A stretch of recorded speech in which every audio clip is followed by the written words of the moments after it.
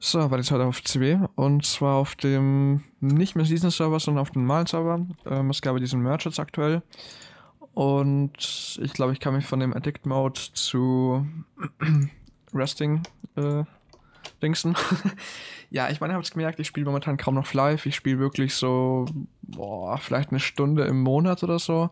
Also wirklich super, super wenig und ich muss auch ganz ehrlich sagen, die Pause tut mir halt gerade schon auch wirklich mal gut. Ich meine, ihr wisst ja, ich spiele halt wirklich super lange und so weiter. Habe ich schon tausendmal erklärt. Nicht so wichtig. Ja, nach dem Merch haben wir jetzt natürlich den Vorteil, dass wir jetzt auch Shops mit mehr, also wieder mehr Shops haben, beziehungsweise auch mehr Angebote. Und zum Beispiel auch einen Shield. Ich muss sagen, das Shield für 150 PI ist wirklich komplett overpriced. Also wirklich absolut übertrieben nur. Ja, ich weiß es halt nicht genau, in welche Richtung das mich wirklich dann gehen. Ähm, was wir machen und so weiter, aber ich meine, ich glaube, ich kaufe mir einfach das Ding und ja, es ist overpriced. Ich meine, für so ein Ding sollte man nicht mehr als 80 oder so zahlen, 90. Und eigentlich will ich auch gar nicht so viel zahlen, aber was habe ich halt schon für eine Wahl? Das ist ja gerade das Problem. Naja, gehen wir kurz nach Flares zurück. Und dann, by the way, dieser Typ hat hier gerade alle möglichen Anarchie-Buffs gemacht. Wirklich komplett krank einfach.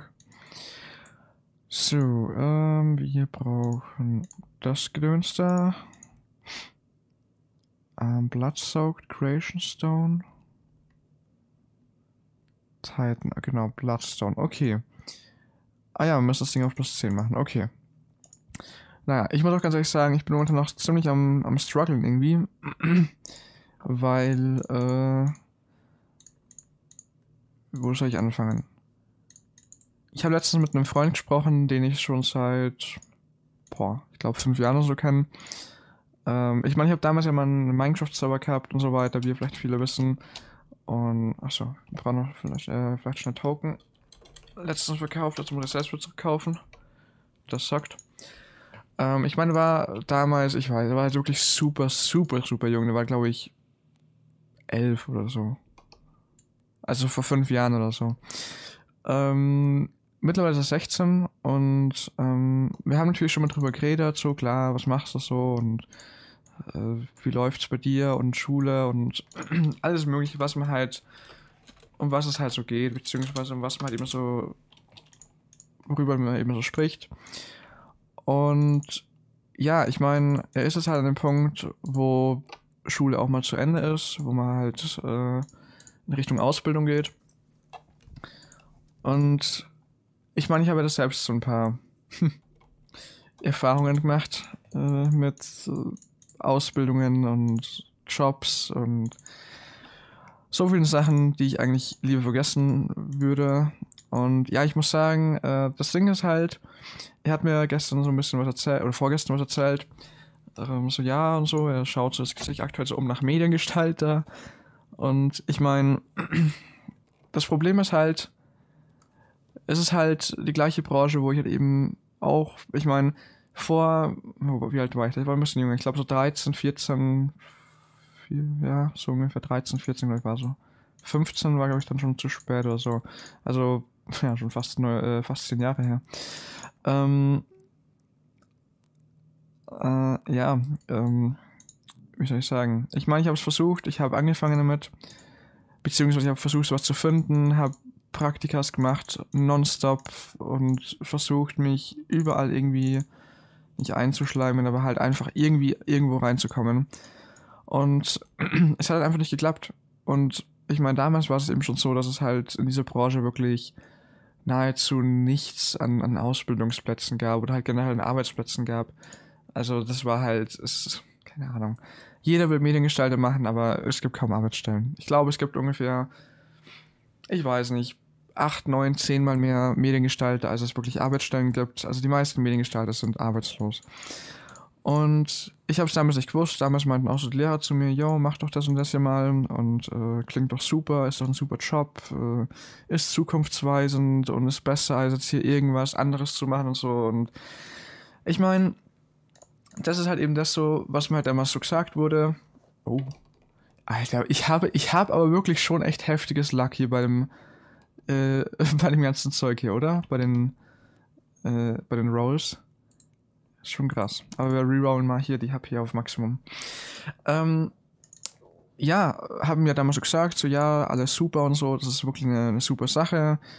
Und ich habe den Leuten geglaubt, ich dachte mir halt so, yo, wenn die das sagen, dann ist das auch richtig, dann denen kann man vertrauen.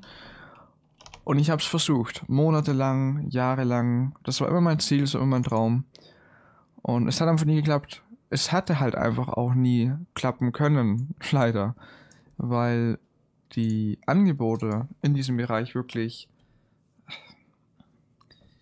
Ich meine, es gibt so wenige davon und da reinzukommen ist wirklich so unglaublich schwer. Und ich meine, ich habe halt wirklich so viele Jahre von meinem Leben einfach damit verschwendet. Nicht nur mit Praktika, sondern eben auch mit Versuchen, irgendwie da reinzukommen. Ich weiß es nicht. Ich meine, ich habe es versucht und im Endeffekt kann ich eigentlich nur jeden davon abraten, der halt das Ganze wirklich vorhat und auch wirklich machen will, weil prinzipiell die Chance, dass man da wirklich reinkommt und auch einen Job behält und halt wieder einen findet, wenn man vielleicht bei den aktuellen verliert. Ich meine, die Chance geht halt gegen 0 und ich bin momentan echt im Überlegen. Ich meine, ich will halt dem jetzt echt nicht seinen Traum so zerstören. Ich meine, gerade mit 16 so, man hat ja drauf hingearbeitet die ganze Zeit, man war halt in der Schule, man hat gute Noten geschrieben. Alter, wie viel wollen die hier noch anmachen, die ganzen Buffs? Holy fuck. Ich will jetzt einfach echt nicht so der Boomman sein, der jetzt halt irgendwie... Ja, ich weiß es nicht. Alter, Mann, was ist denn das hier für eine Scheiße? 9%, ja, von mir aus, so bleibt das auch. Ich habe eine 20%ige Chance, dass ich hier das Ding kriege und ich bin gerade mal... Ja, okay, gut. Wir haben jetzt erst 5 Tries weg, aber trotzdem... So, das haben wir mal weg. Das haben wir rein. Ach ja, Awaken. Nice, stimmt. Ja, ich meine, ich bin am Überlegen. Ich meine, ihr könnt gerne mal reinschreiben, was ihr so drüber denken oder was ihr machen würdet. Ich muss ganz ehrlich sagen, ich weiß es nicht. Ich hab keine Ahnung. Ich weiß es nicht. Ich meine, ich will das Richtige tun irgendwie an der Stelle, aber ich bin mir halt nicht mal sicher, was überhaupt das Richtige ist. Und wenn ich ihm jetzt halt... Wenn ich ihm sage, oder wenn ich ihm versuche, irgendwie auszureden und so, ich weiß halt nicht mehr, ob das richtig ist. Und da mache ich mir jetzt echt schon seit, ja, 2 Tagen ziemlich intensive Gedanken irgendwie. Weil, wie gesagt, ich meine, es ist nicht so mein Ding. Oder es ist nicht...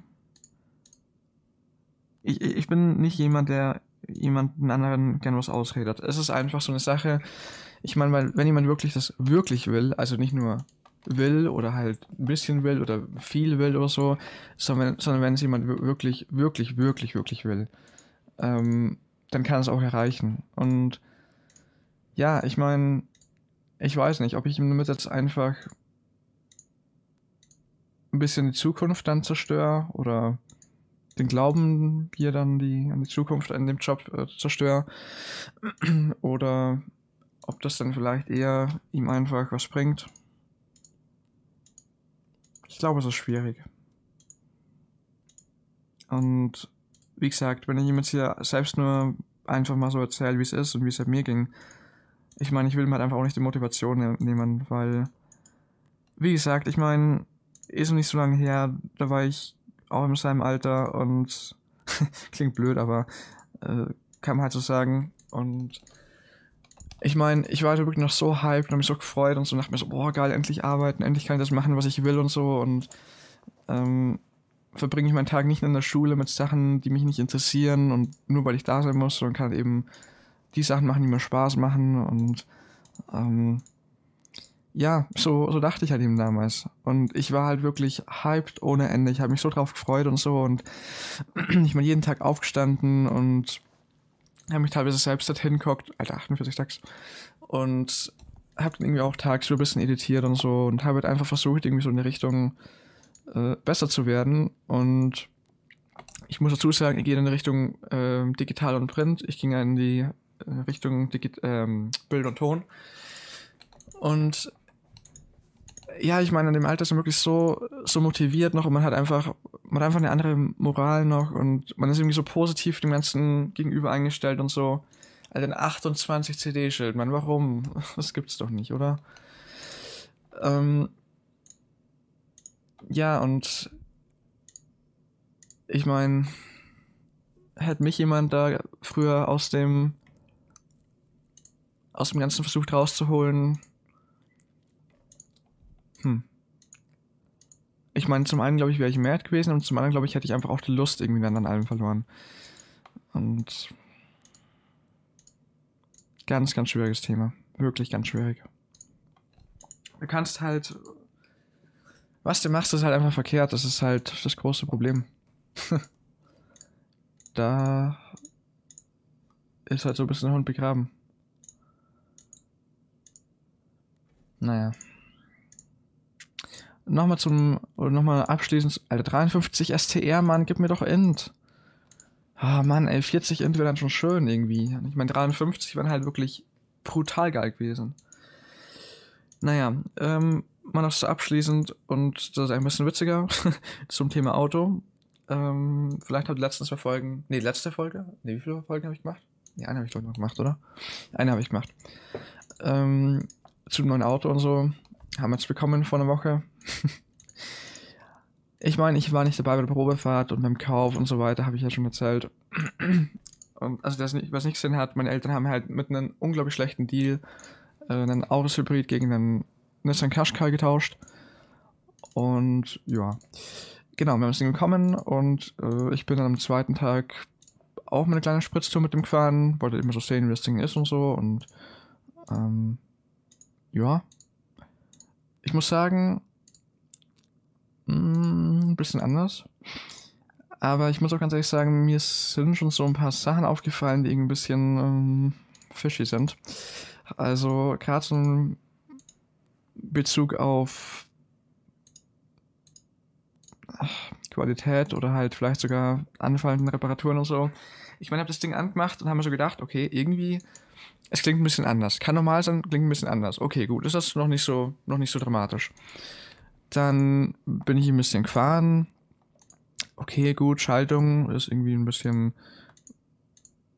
ja, nicht so knackig halt irgendwie, sondern der Schalthebel, der hat ziemlich viel Spielraum. Also 47 Decks mal wieder, schön.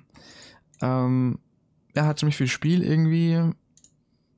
Schaltweg ist uns auch nicht ultra kurz und so. Okay, kann auch noch normal sein und so. Dann bin ich ein bisschen weitergefahren. Nice, 41 Decks. Meine ich. Bin ich ein bisschen weitergefahren und ja, dann habe ich halt mal, bin ich bei uns in die Einfahrt wieder angebogen und als ich das Ding parken wollte, habe ich dann schon irgendwie so ein bisschen gemerkt, irgend so ein komisches Geräusch irgendwie beim Einlenken. Ja, das war irgend so ein Federgeräusch irgendwie. Ich weiß nicht genau, was das Geräusch verursacht hat, keine Ahnung.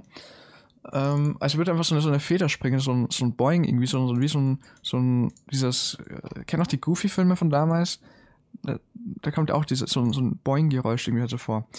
Und sowas in der Art war das halt irgendwie. Ja, gut, das war natürlich schon mal so ein bisschen strange, würde ich jetzt mal sagen. Und, naja. Was ich halt noch sagen kann oder sagen muss dazu ist, ich vermute mal, dass es einfach ein Radlager ist oder ein Domlager oder so. Kann ich nicht sagen. Wären halt auch mal schnell ein paar hundert Euro Reparatur. Muss man schauen, dass man halt in den ersten 6 Monaten das Ganze noch macht. Also halt reklamiert. Und naja. Irgendwann bei der zweiten Fahrt habe ich dann mal gemerkt, okay, das Auto ist wirklich durch und durch französisch. Also wirklich no hate, aber das Auto hat französische Gene in sich. Ich meine, ich hatte Heizung, glaube ich, also Temperatur auf 20 Grad ungefähr. Gut, ja, normal eigentlich, nicht übertrieben warm, nicht übertrieben kalt. Und ich habe dann schon so gemerkt, okay, Alter, meine Füße, die brennen irgendwie so langsam. Also, der wird so heiß unten, keine Ahnung. Ich habe dann versucht, das irgendwie auszuschalten, ging nicht, es war aus. Das heißt, dieses ganze Ding sind da, das Gebläse, was unten bei den Füßen ist, das bläst einfach die ganze Zeit durch heiße Luft. Also wahrscheinlich 30 Grad, das ist zumindest das meiste, was die meisten Autos schaffen. Und wenn die Fußheizung unten die ganze Zeit mit 30 Grad dahin bläst, dann wird es ziemlich schnell irgendwie ziemlich stickig und schwitzig und unangenehm einfach. Und ja, das ist halt dann schon mal so, wo ich mir gedacht habe, das kann es nicht wirklich sein, oder? Ich meine, ich hatte noch nie in einem Auto elektrische Probleme. Kann ich nicht behaupten. Ich meine, ich fahre aktuell ein Jahres, ich bin davor ein Jahres gefahren und davor einen VW Lupo. Der VW Lupo war so alt, dass Elektrik da kaum eine Rolle gespielt hat.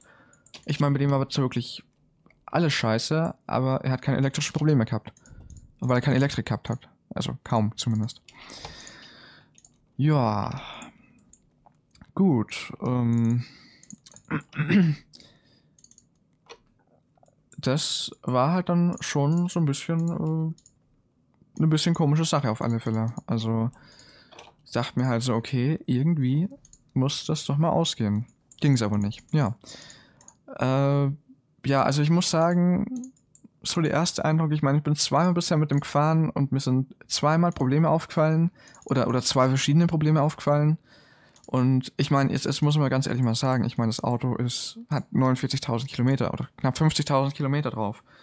Das ist nichts. Also 49 oder 50.000 Kilometer, das ist nichts für ein Auto. Ich meine, klar sagt man immer so, ja, so alte Mercedes, die sind ewig gefahren und so, diese typischen Taxi-Mercedes und so. Klar, das ist schon so eine Sache, stimmt. Aber ich meine, auch für heutige Verhältnisse sind 50.000 Kilometer nichts. Und ich meine, ich weiß nicht, was mit der Kupplung los ist oder mit der Schaltung. Das fühlt sich meiner Meinung nach nicht gut an. Also es fühlt sich an, als hätte das Auto schon 150, 200.000 Kilometer gefahren. Und ich bin mir ziemlich sicher, dass es nicht hat in 3 Jahren. Also davon kann man ausgehen. Ja, das ist einfach nur absolut schlechte Qualität. Und wie gesagt, dass es hier schon die Lager anfangen daherzukommen und so. Es ist eine Katastrophe. Also, ich meine, ich weiß nicht, was die machen. Ich meine, gut, vielleicht ist es ein Auto, vielleicht wurde in den 3 Jahren viel mehr gefahren und die haben den Tacho gefaked oder so. Also zurückgestellt. Kann sein, weiß ich nicht. In jedem dritten Auto ist laut Statistik der Tacho verändert worden. In Deutschland. Ja, ich weiß es halt nicht. Ich meine, es kann halt viel sein. Ich bin mir halt nicht sicher. Ich weiß halt nicht, was tatsächlich mit dem Ding los ist. Und ich muss ja ganz ehrlich auch sagen, ich bin halt einfach so froh, dass ich halt mein Jahres fahre. Ich meine, der alte war halt wirklich komplett sorgenfrei.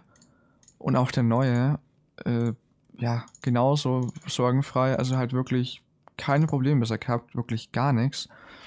Toi, toi, toi. Aber, ja, es gibt nichts, was ich zu beanstanden hätte. Und ich meine, ich prügel das Ding halt schon wirklich ziemlich. Also, ich meine jetzt nicht so übertrieben, 24/7 von Kaltstadt aus raus oder so. So jetzt nicht. Aber ich meine, ja, ich fahre schon damit diverse Berge und Gletscher rauf und so und halt eben dann halt teilweise mal so die Bergstationen von den Gletschern, geht halt dann mal eine halbe Stunde oder so nur bergauf, bergab die ganze Zeit, zweite, dritte Gang Vollgas und so. Also ich meine, ich vergewaltige das Ding halt wirklich schon echt heftig und Schaltung absolut Bombe, bei 70.000 Kilometer by the way, was sogar mehr ist als das aktuelle. Und ja, ich habe eben auch nicht das Problem mit dem Turbomotor, was halt eben jetzt sonst noch so. Ich meine, ein Turbomotor ist halt ein Turbomotor und ja, die sind halt ein bisschen anders, da kommt halt eben die Leistung nicht direkt, da dauert halt alles ein bisschen länger und ich bin kein Fan davon, ich mag Sauger, das ist ja wie der Religion, der eine mag Sauger, der andere mag Turbos, der andere mag Kompressor, ich muss sagen, Sauger sind halt einfach wirklich schön. Du steigst aufs Gas und die Power ist sofort da. Beim anderen ist nichts, bisschen Power und dann kommt erst die Power und ich weiß nicht. Also dafür, dass das Ding 163 PS hat, muss ich sagen, es dauert, bis du halt wirklich mal die Leistung hast. Und ich meine, wenn du jetzt irgendwie gerade mal irgendwas machst, wo du halt wirklich jetzt mal die Power direkt brauchst, anstrengend. Einfach anstrengend. Ich meine, entweder schalte ich bei meinem runter oder ich bleibe im gleichen Gang, ich steige aufs Gas und es ist halt fast wie bei einem Elektroauto im Prinzip. Ich meine, die Verzögerung von einem Sauger zum Elektroauto ist nicht groß. Also, ich meine, es kommt drauf an, manche Motoren sind so, beziehungsweise es kommt ein bisschen drauf an. Jedes Auto ist ein bisschen anders. Manche Autos bieten schon das maximale Drehmoment bei 2000 Umdrehungen oder so. Und auch schon fast den Peak an PS. Wobei dann ein bisschen später kommt meistens. Und variiert. Aber im Turbomotor hast halt bis 3000 halt nur ein Loch und halt gar nichts. Und ich meine, Turbomotoren verbrauchen halt bei 3000 Umdrehungen wirklich so viel Sprit, dass du halt die nie bei 3000 Umdrehungen fahren wirst. Und halt schon gar kein SUV irgendwie. Weil dann bist halt RIP. Deswegen, ja, ich bin da irgendwie, ja. Wie auch immer. Danke fürs Zuschauen. Bis zum nächsten Mal.